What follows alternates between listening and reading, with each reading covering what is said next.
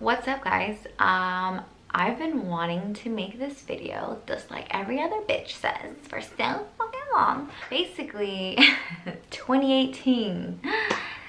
I want to talk about it a little bit. Specifically, I know in our last video, me and my cousin kind of talked about like how the year was crazy and, you know, we did a lot of self-realization and whatnot, but which is all, yes, very true, and I know everyone had a really crazy year, mostly everyone. But what I wanted to talk about specifically was love during 2018. I said it a couple months ago. I don't know if anyone else has noticed, but I have noticed, and maybe it's just because I went through something that was really major to me, that just a lot of couples broke up in the year of 2018. Like, and I mean everyone, like celebrities, YouTubers, people on social media, friends, people around me, like family, like literally so many fucking people. And I don't know why, like, I don't know if it's just something that like I've noticed or like, I don't know, I don't know, but I just feel like it was very excessive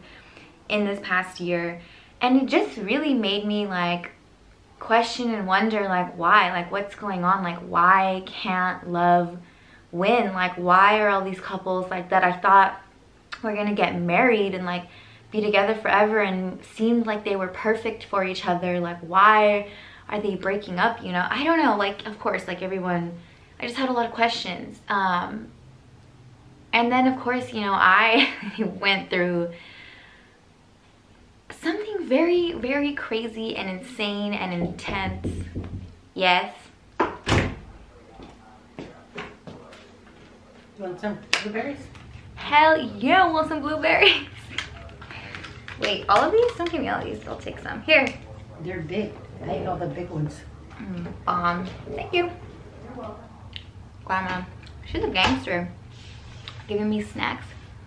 Every time I tell someone the full story, they look at me and they're like, what the fuck? I have no reason to lie. I have no reason to make anything up. I fucking have nothing to gain from this, telling the story of what happened to me, and I really want to talk about it fully because it's that insane and it's honestly very interesting. But right now at the moment,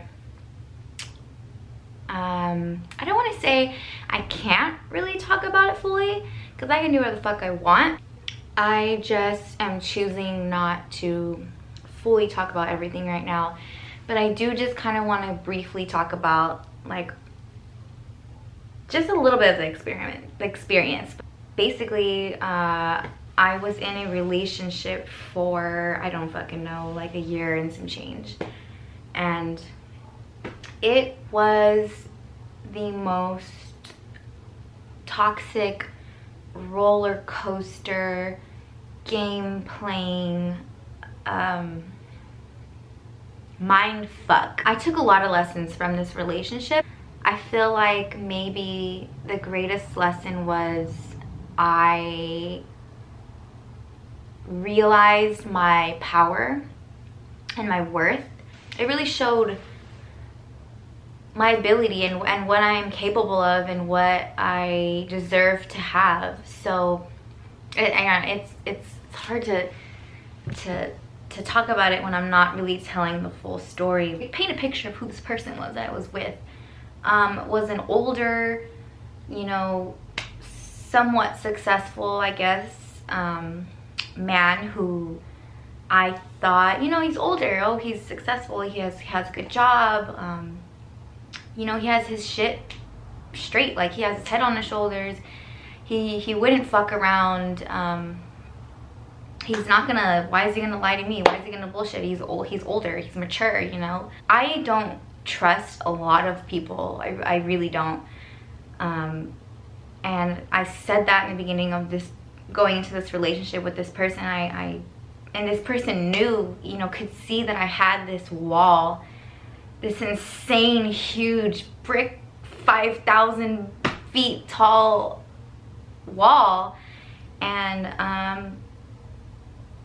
he knew that I didn't trust people and I didn't let people in, and I fully trusted this person and I fully let him in, like completely, like more than anyone I've ever met. And then that person, you know, totally just stabbed me in the fucking back is basically what happened. And I was completely lied to, and I was completely played, and I was completely, and not just played and lied to, I was being told that I was crazy, that I was psycho, that I was toxic. I must have been on drugs.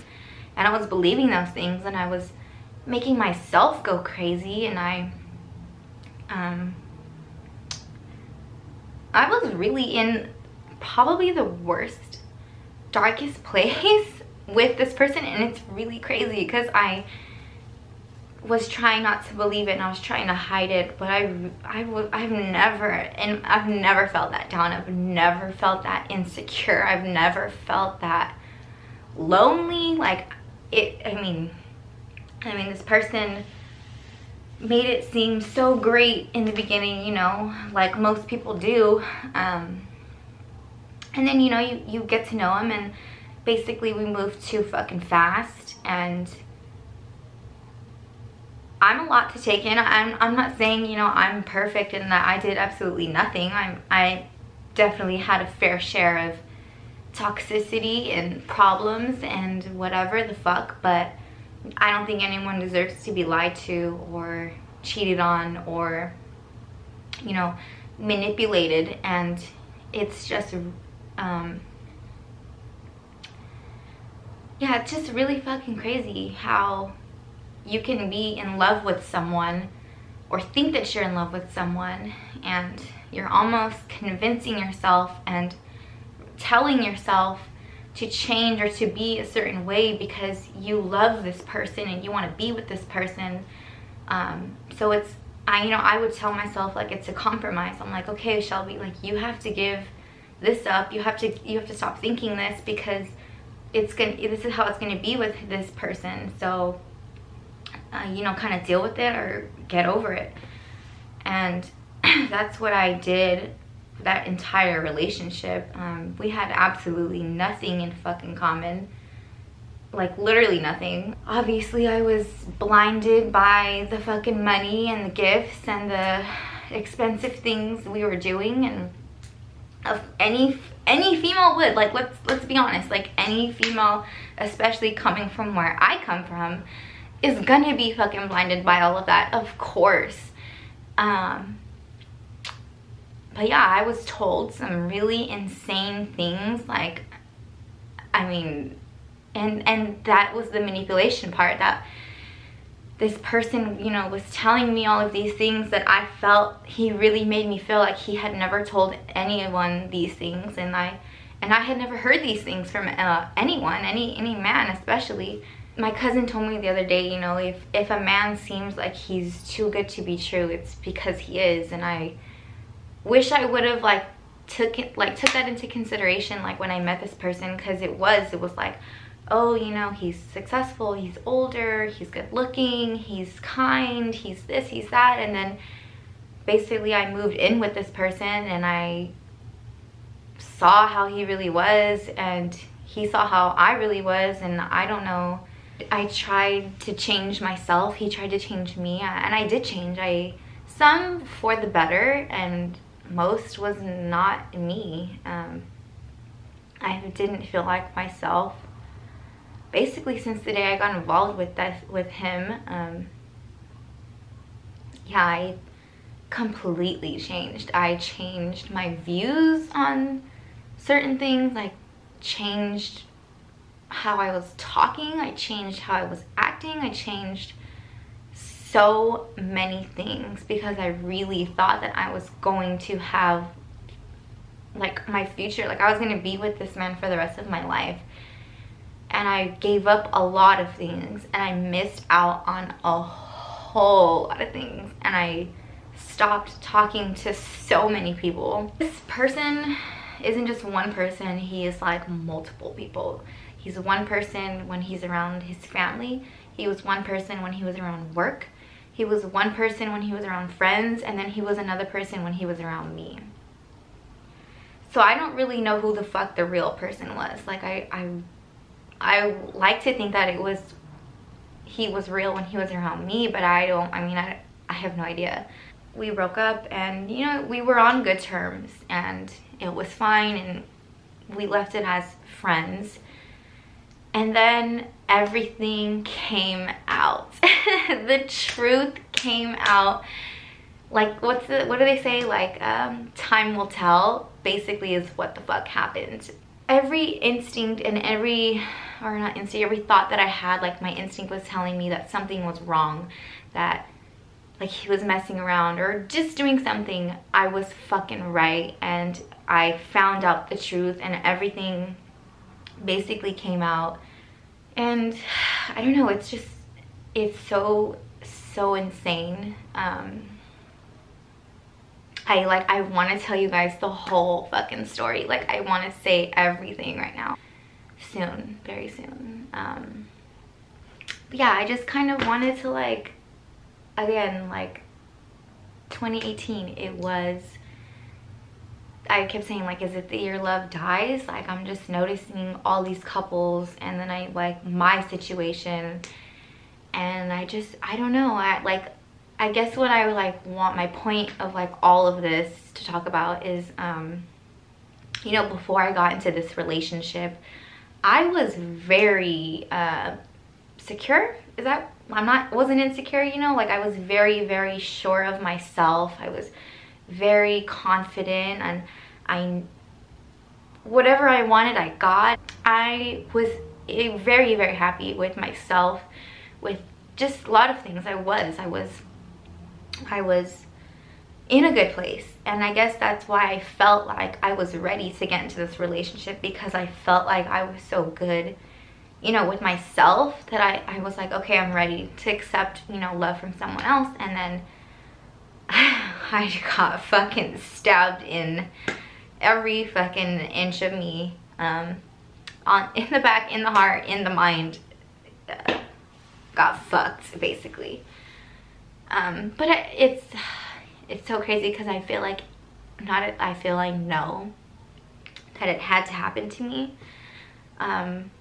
almost as like a smack in the face, like, yo, Shelby, wake up. Like, you can't always get everything that you want, and you're not gonna get or something that you think you want and you think you need so bad is not always going to be for you. It's not going to be the right thing for you.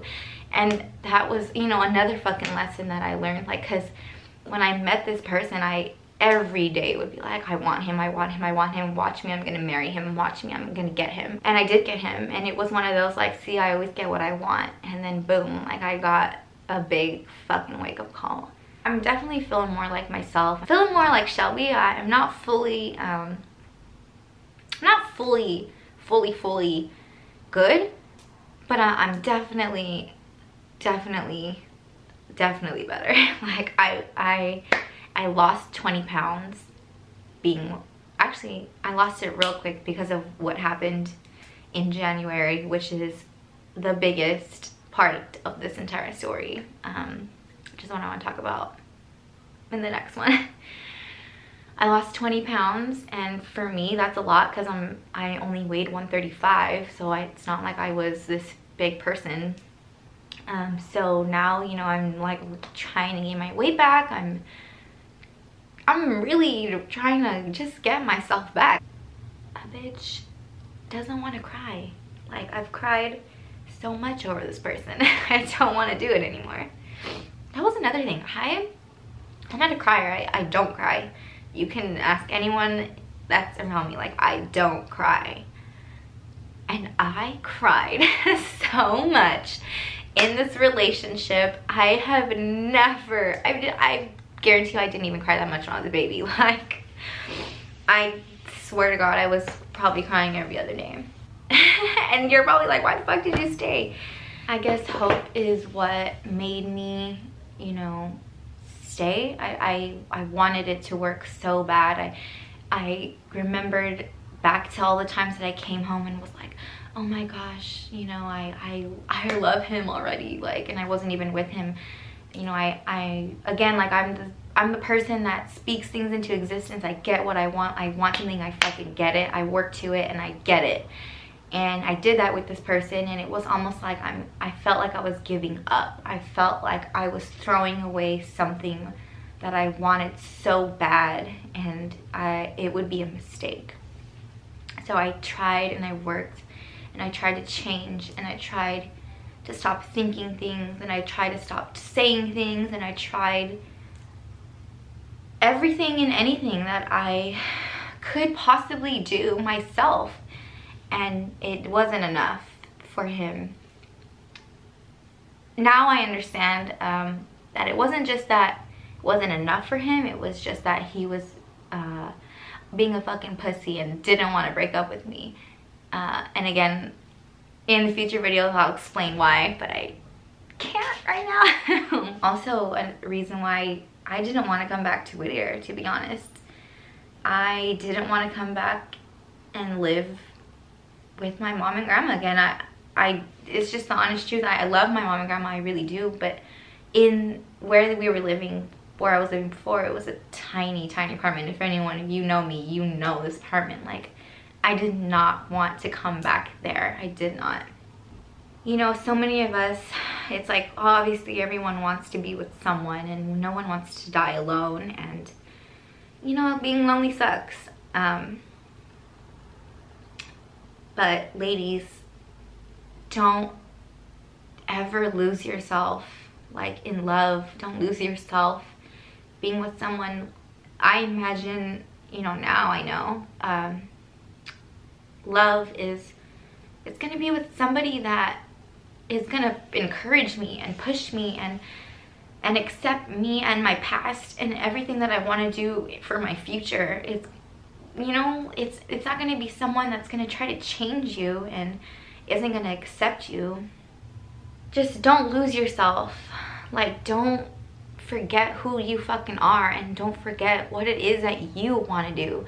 What is it that you like? What is it like? It's not always about the other person, and it's great if you guys can both be 50-50 with pleasing the other, but that person's also pleasing you. But just please, like, don't lose yourself. It's just, it's not fair. It's not fair to you. And please do not ignore your instinct. Do not ignore your instinct. I mean, I know everybody, obviously they have an instinct. Me, I like to think that I'm psychic a little bit, which is a whole other video that I would love to talk about. Like, I literally have dreams and then I wake up and they happen. Or just, it's like an act of knowingness. Like, like a vision almost. I don't know. It's really crazy. I want to talk about it, but that's, again, a whole other video. But I know we all have instincts, and especially in women. I feel like women are just, I feel like we're just more connected with the universe. I mean, we fucking make lives. Humans come out of us. Girls just know shit. We do. We really fucking do. And again, like, when you have that feeling, that instinct, you're not crazy. Don't let him fucking tell you that you're crazy. Don't let him manipulate you and look at you and say, well, you might just be thinking those things. That's why you're thinking that. That's why you're dreaming those things. Don't fucking let him. Yeah, fucking guys, why are you guys so dumb? It's just like, I know there's good guys out there. I know there is. Yeah, ladies, stay fucking strong. Like, is all I could really say. Stay true to yourself. Don't let anyone tell you otherwise. I just feel like I noticed a lot of women going through things this year. And it, I don't know, just kind of made me, you know, I dealt with my shit, and it made me inspired to just talk about it. It's fine. Like, we fucking fail at shit all the time, and relationships, they're not always gonna work. And even when you really thought and even felt in your heart that, like, this person was the one, you know, you have to take it as a lesson. You have to take a step back and think, okay, well, what was the reason? Like, why? You know, because me, I keep thinking, like, I wasted a whole year of my life, my entire 23 year, I'm 24 now. 23 was the biggest waste of my fucking life. And it sucks, like 23, like that's my prime, you know what I mean? Like that is the time where I should be going out and doing this and going here, and it was one of the worst years of my life. Love is a motherfucker. Allison said, she tweeted it one time, she's like, love is brainwash. And I'm like, I don't know. I don't know if that was love, you know, like what I was in. Maybe that was brainwash, because I don't think love, like real true love with, you know, like your soulmate, like those things would happen. Those things, that person would do these things to me. It's insane. It's real insane. I want to talk about everything that happened and from start to finish, because it's a really, really, really insane story. It's like interesting, and it is a big eye-opener. And every time I say it, I feel like a dumbass, because I'm just like, Shelby, you're a fucking idiot. Like, how did you not realize? How did you not get out of that shit, like, when it happened? But again, it was a fucking lesson I had to learn. What can I say? Your girl is back. She's single as fuck. So hit me up. No, I'm just kidding. Basically, stay single, ladies. Just stay single as long as you fucking can. Until you really find someone that's loyal and accepts you for you. You feel me? All right, well, thanks for listening to me ramble. Again, stay tuned for my videos explaining furthermore. Leave me some comments. Did you go through some crazy love shit this year? I'd love to hear it, because y'all ain't ready for mine.